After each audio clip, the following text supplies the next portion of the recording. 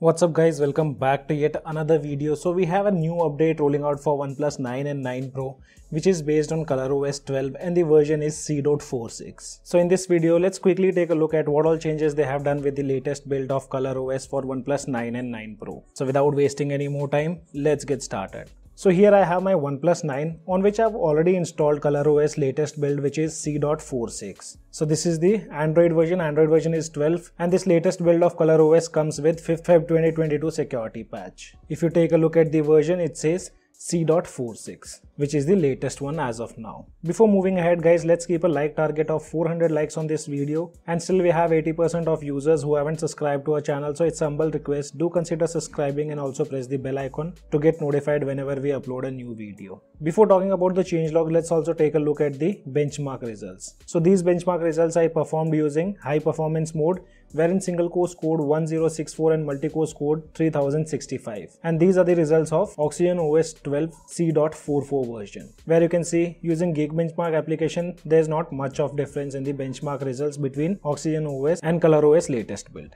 But when it comes to benchmark testing using Antutu benchmark application, with ColorOS device scored 7,94,237. So these are the results with this latest update of ColorOS, and I have a screenshot of the benchmark results which I got it on OxygenOS 12 version C.44, and here also high performance mode was turned on. So with Antutu benchmark application, ColorOS scores way higher. And guys, soon you install ColorOS, you'll have all these Chinese bloatwares. Few of them can be easily uninstalled, but there are few applications which can't be uninstalled and you can't even disable them. So I'm about to shoot a video in which I'll be showing you guys how to debloat the ColorOS and also the root process of ColorOS. Talking about the installation process, if you guys are running OxygenOS 12, then you can just download the complete zip file from the description below. Currently we don't have the zip file of version C.46. So if you are already running OxygenOS 12 version C.44, still you can download the same version of ColorOS and perform a local upgrade. So this is the file of ColorOS version C.44, and I was running OxygenOS 12 version C.44 on my device. Over that I did a local upgrade. First you need to download this system update application, which is OnePlus local update application. Place the file inside the internal storage. Tap on this gear icon towards the right top corner and you'll be able to see the file. Just tapping on it will let you upgrade your device to ColorOS. And as I installed it over OxygenOS, none of the applications got wiped. Basically this update just brings few fixes over the previous update. And as you can see, the update size was 233 MB. Talking about the first changelog, wherein OnePlus says they have increased the performance of the device.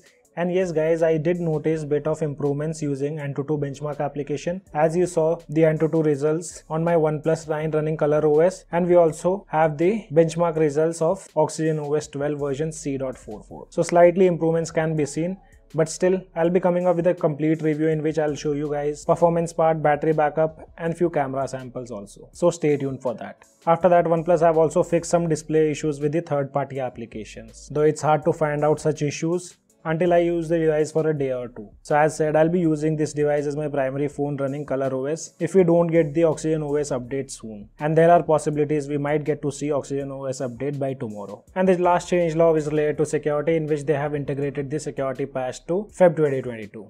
And guys, also remember, if you install ColorOS over OxygenOS, then you'll have multiple applications. For example, here you can see 2 contact applications are available on my smartphone, but you guys can uninstall them by long pressing on it. System applications won't get the option of uninstall. As you can see here, this was the Google Contact app. If I long press on it, I get the option to uninstall, but if I long press on system app, which is of ColorOS 12, I don't get any option to uninstall it, and I can't even disable this application. Similarly, you'll have more applications, for example Notes, but Notes application can be uninstalled. It doesn't matter whether it's of ColorOS or OxygenOS. And other applications like Oppo can be easily uninstalled.